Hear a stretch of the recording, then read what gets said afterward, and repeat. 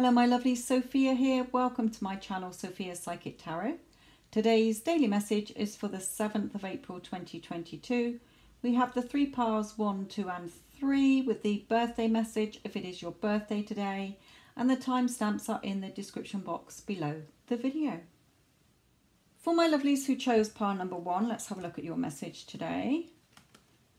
Okay, this is very specific for a reconciliation, so always remember that with any of the piles on any of the days, if they don't seem to, you don't relate to them, then you can always choose another pile. Sometimes if you are choosing it first thing in the morning, you're not sure how your day's going to unfold anyway.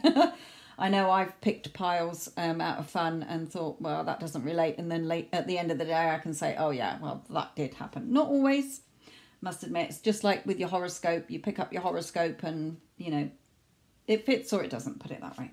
It's just for fun.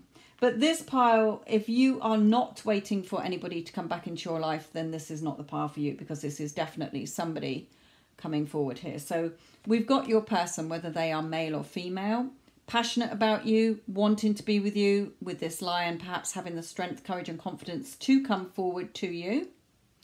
Reconciliation, someone from your past is returning, and we have work through your fears. Now, it may be that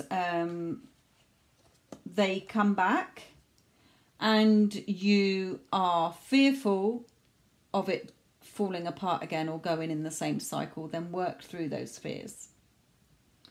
If you are waiting for somebody to come back, but you've still got fears and doubts attached to it, then work through them so that they can come in, because your person is ready to come in, but your energy may be repelling energy because you're fearful, or you're going over the old story and keeping sort of that time delay happening here. But either way, somebody is wanting to reach out to you here. So I will leave that with you, my lovelies. Love and light. For my lovelies who chose pile number 2, let's have a look at your message today. I like the colours match on there. Right, okay, so we have the end of a tough cycle approaches. We have victory and success, or being acknowledged. She's under the spotlight. So, we have the victory wreath. It could be that you are recognised for something that you've been putting hard work into. And the end of the tough cycle approaches. And also, it is safe for you to love. Open your heart to give and receive the highest energy of all. Well, look at her really opening herself up to receive here. This sign, this V shape is what a lot of people do in meditations to receive from the universe what it is that they want. So by opening your heart to give and receive the highest energy of all, you are letting that victory and success come to you as well. In whatever area of your life that one is, I will leave that with you. Love and light. For my lovelies who chose pile number 3, let's have a look at your message today. Okay, so we have you planting your seeds, waiting for it to grow.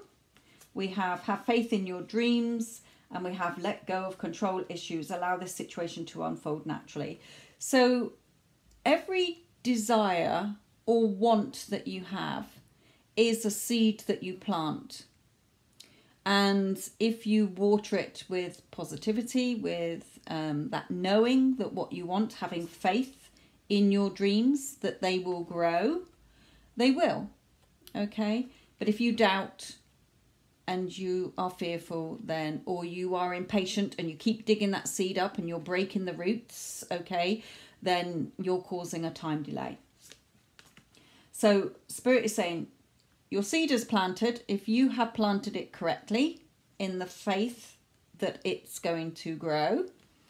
Funny how it's another load of plants there. Let go of the controlling it. Okay, you don't need to worry about the how and the when. Just have faith that it will come. Okay, let it unfold naturally. Let it grow naturally. Okay, instead of digging that seed up, worrying and being impatient, if you like. I will leave that with you. Have a wonderful day. Love and light.